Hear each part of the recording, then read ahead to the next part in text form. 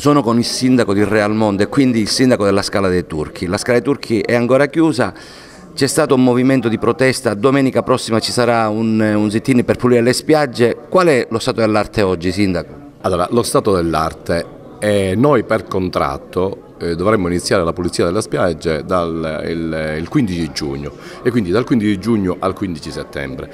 Quest'anno abbiamo fatto uno sforzo e anticipato l'inizio delle pulizie delle spiagge a partire da tutte le spiagge che abbiamo. Io ricordo che noi abbiamo spiagge a partire da Punta Grande, Scala dei Turchi, Caporossello, Pergole, Gelonardo fino a parte di Pietre Cadute, quindi tutte le spiagge che abbiamo, la spiaggetta dimenticavo. Abbiamo iniziato a pulirle già dalla fine di maggio e allo stato attuale sono quasi tutte pulite e sistemate. Anziché partire a regime con 7-8 operatori in aggiunta a quelli che ci sono d'inverno, lo abbiamo fatto per motivi economici ovviamente con 3 operatori. Ora sarebbe bello tenere pulite le spiagge tutto l'anno, dal 1° gennaio al 31 dicembre, ma ciò comporterebbe un aggravio economico in carico dei cittadini del comune di Realmonte non indifferente. E siccome il sindaco deve lavorare con la filosofia del buon padre di famiglia, deve poter discendere le cose che si possono fare, quelle che non si possono fare e qual è l'impegno.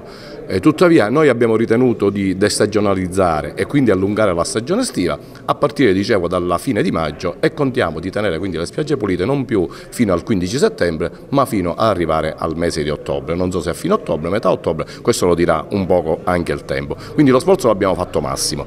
Poi io di recente ho fatto delle passeggiate alla Scala dei Turchi, io credo che lo stato dell'arte, cioè il decoro, ci sia tutto. Certo ci può essere qualche rifiuto lasciato da qualche cittadino poco abituato all'educazione, diciamo, ma cose di secondo piano. Giorno 17, come diceva lei, un'associazione ha promosso la pulizia di quel litorale, in aggiunta a quello che già stiamo facendo. Io e il vice sindaco e parte dell'amministrazione saremo presenti là con tutti loro perché lo facciamo sempre, noi siamo pronti a collaborare con tutte le associazioni, specialmente quelli che si spendono per il territorio. L'abbiamo fatto l'anno scorso per esempio con Claudia Casa, con le scuole e con Lega Ambiente. Lo faremo quest'anno anche con questa associazione.